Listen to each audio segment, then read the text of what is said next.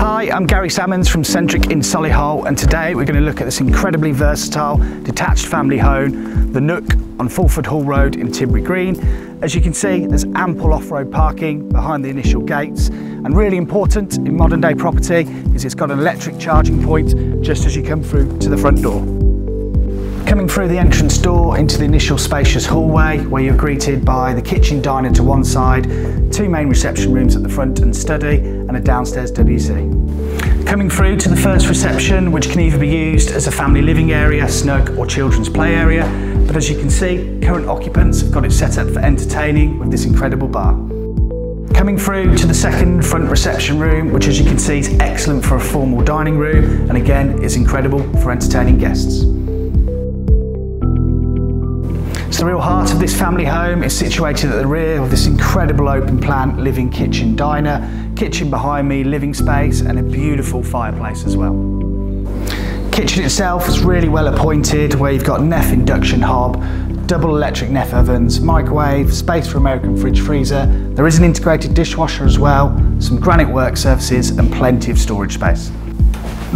So coming upstairs where we've got the 4 bedrooms and 3 bathrooms, we'll now take a tour of all of them. So we'll start off at the rear with bedroom 2. So here we are in bedroom 2 at the front of the property. You've got plenty of space for furnishings, comfortable double, 3 Velux windows, lots of natural light, and we've got the luxury of a shower ensuite.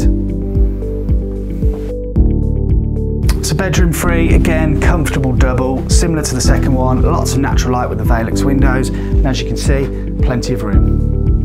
So here we are in bedroom 4, slightly smaller than the others, but as you can see, it's still a comfortable double. The main family bathroom, really well appointed, with separate shower, bath, basin and WC. And the real showstopper upstairs is the master bedroom, where you've got an ensuite bathroom behind me, incredible room for furnishings again, and the added luxury of this Juliet balcony overlooking the immaculate gardens.